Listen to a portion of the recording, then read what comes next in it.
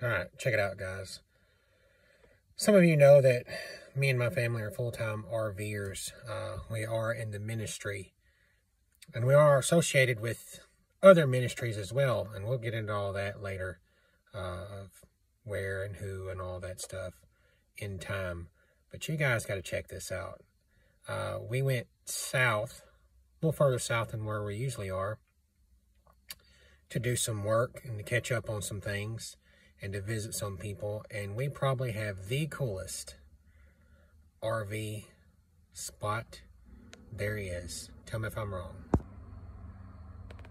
All right, if you can see that, my windshield's a little bit dusty, but this is an 8-mile drag strip that we are going to be staying at for the next few weeks. I mean, this is like redneck heaven right here. Tell me if I'm wrong. I mean, is this every hillbilly's dream? I think so. I'm enjoying it.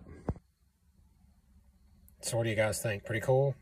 Now, can you tell where I'm at just by looking at the track? That's a whole nother question.